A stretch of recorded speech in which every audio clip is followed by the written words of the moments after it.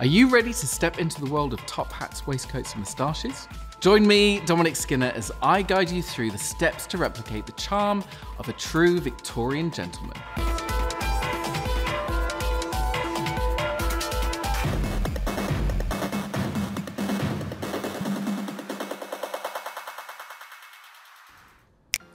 For men, one of the most important and busiest shops of the Victorian period was the barbershop. In the 1800s, grooming trends weren't always purely aesthetic. They were also shaped by what people thought a healthy male body should look like, as well as other health concerns of that period. I'm going to tell you about some of these historical grooming trends while recreating a classic Victorian look with the help of a few things inspired by the Cult of Beauty exhibition here at Wellcome Collection. Onto the moustache. I'm going to style mine to look like Thomas Hardy's, the English novelist and poet who, fun fact, is actually a great-great-uncle of mine. Family resemblance? He had a few varieties of moustache styles in his lifetime, but I'm going to go for the classic twisted curl. I'm really enjoying that it's almost straight out. Oh, I like that style. There we go. Another popular moustache style at the time was inspired by the last German emperor, Wilhelm II.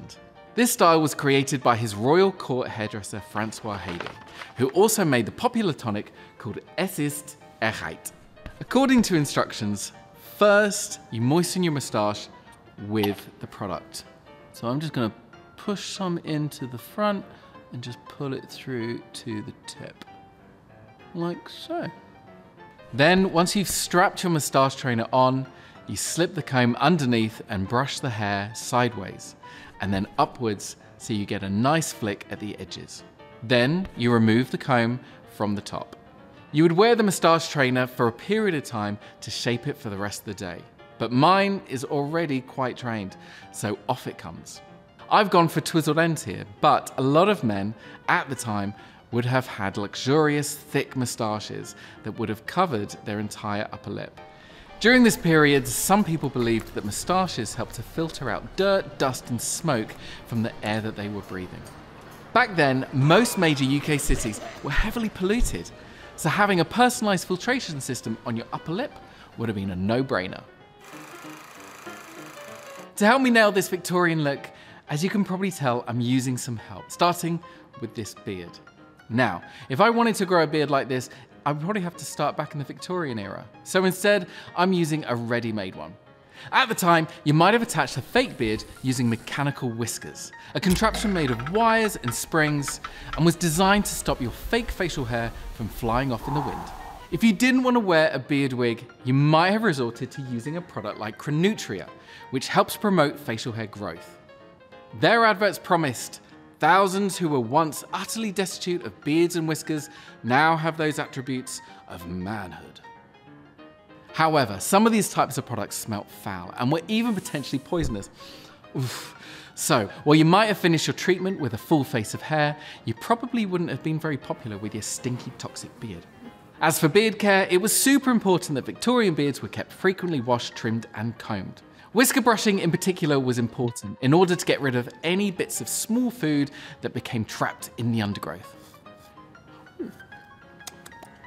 Victorian grooming is thirsty work, so excuse me while I take a tea break. And cut.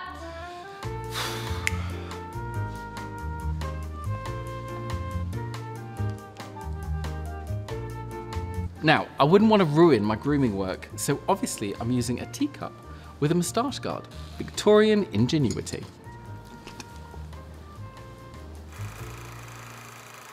For men, having hair was crucial to appearing healthy and strong.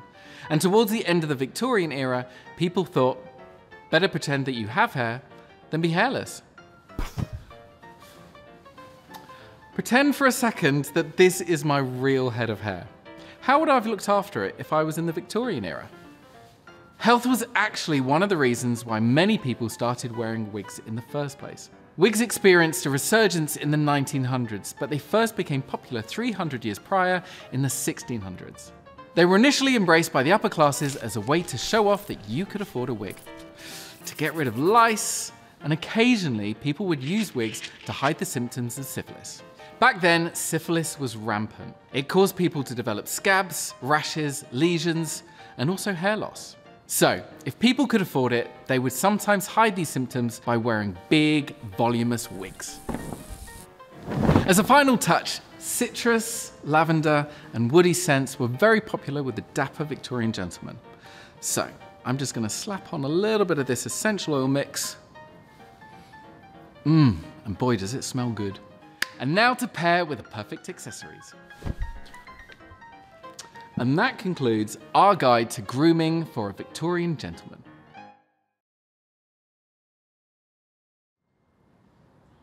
Guys, can I take this off now? Guys.